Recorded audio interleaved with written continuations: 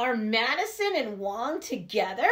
And I'm curious, please comment on this video super quick to say whether you ship both them and a show about them, because I'm declaring this video's comment section to be a petition to the MCU for all of this. So make sure you share this video around, because I'm telling you, whether this couple getting together is a good idea or a bad one, no matter what, it's just such a fun idea. We have to have more of these two. And guess what? A certain scene between these two wasn't even planned for She-Hulk episode 4. But it was so cute, it had to be added. Did you know that? Plus, will this couple, if they are one now, have a tragic end as we move forward in the Marvel Cinematic Universe? We're going to talk about all of this right now.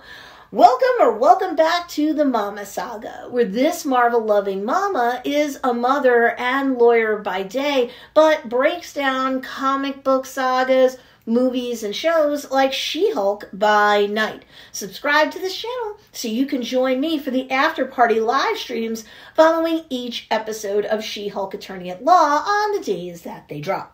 So, spoiler alert, of course, if you haven't seen the first few episodes of She-Hulk Attorney at Law yet, okay? I just want to cover that base just in case. Alright, so first, you have to admit, this couple is worth shipping.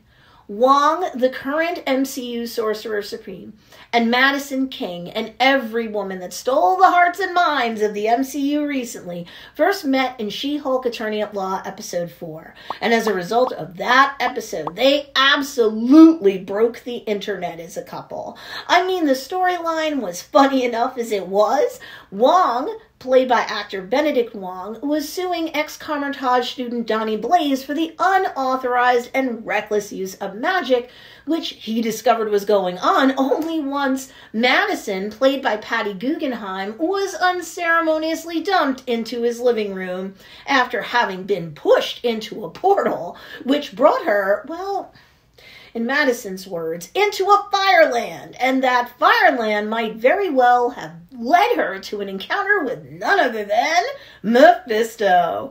I've got a separate video coming out on my channel deep diving into Mephisto's entrance into the MCU, so if you haven't subscribed yet, please do before you leave today. I'd really appreciate that.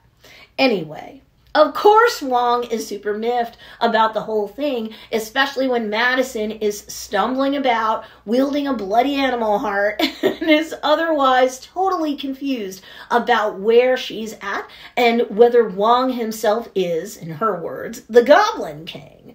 So Wong retains Jennifer Walters, aka She-Hulk, to be his lawyer so that he can protect the universe from any more unsanctioned portal creations that could lead to all sorts of chaos for Earth 616 and everyone living there.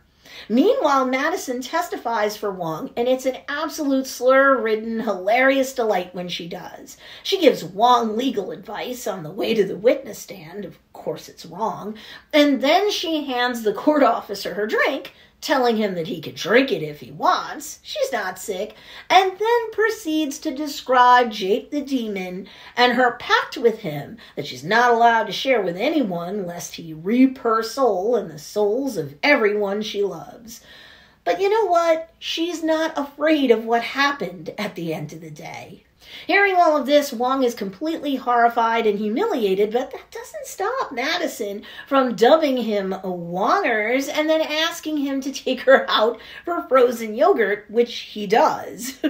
Finally, at the stinger or the post-credit scene, they're hanging out watching a new series together, since apparently they've finished watching The Sopranos all the way through. They're talking about different drinks that they've tried, and then Wong agrees to get her yak milk, quote unquote, from the wedding. Did they go together to this wedding, I wonder? And then he's gonna pour alcohol in it for her so she can see if she likes it. She's totally asking him for it.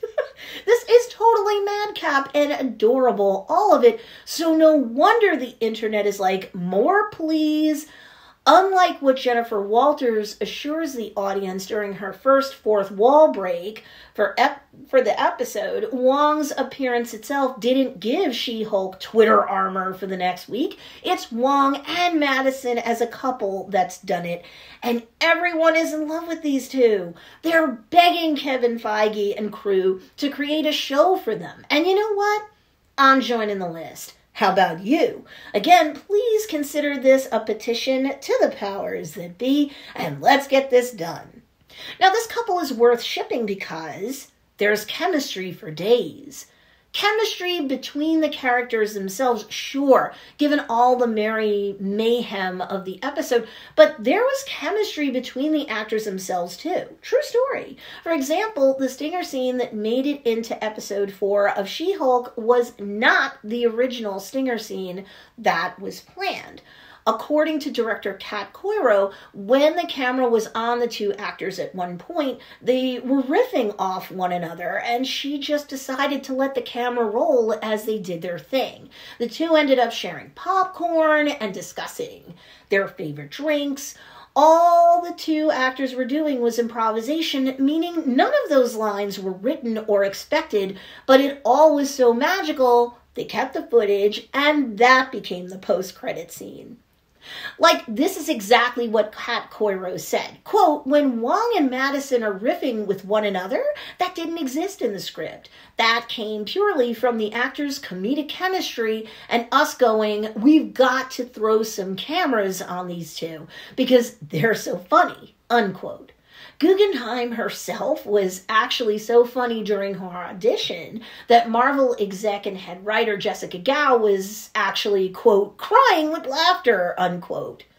Now, when it came to Madisynn's first appearance in a She-Hulk trailer that released before the season actually got into full swing, I did a video entitled Madisynn, Marvel Studios She-Hulk Attorney at Law trailer, where sure, I got some things right and other things wrong, as theorists likely are to do. But I never ever could have predicted what a big hit these two are now that the episode where Madisynn appeared has debuted. Holy moly! But before we get too excited, folks, there may be a tragic ending. I'm all for these two getting together and staying together. They are just too priceless. The chemistry works both for the show itself as well as between the actors themselves, so that is a winning combination. But keep in mind, honestly, it seems like Madisynn made a deal with the devil, Mephisto himself, who just probably gave himself a goofy name like Jake when he interacted with her to draw the intoxicated Madisynn further in. He took 6 drops of her blood? Blood magic in fantasy is typically always evil business.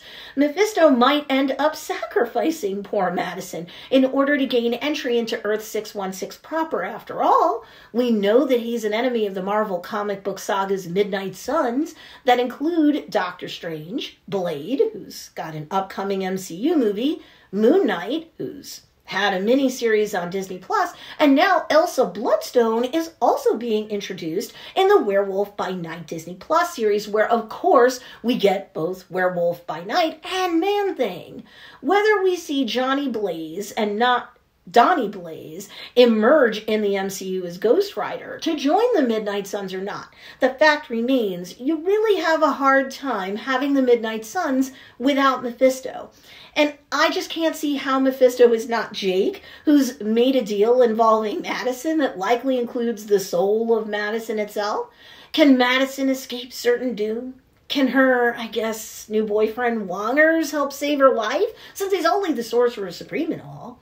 Will Wong team up with Doctor Strange and the Midnight Suns to save her and everyone on Earth 616 from Mephisto? Well, get that petition signed by commenting below, and let's see what we can do, people. After all, if we can get fan-casted items like the Ant-Man versus Thanos' nether cheeks theory into the MCU, and we can get John Krasinski to play Reed Richards in the MCU, well, get this petition signed, and let's see what else we can do. Anyway, you can follow me on Instagram and TikTok and subscribe to the Mama Saga for more comic book saga breakdowns. Thanks for watching. See you next time.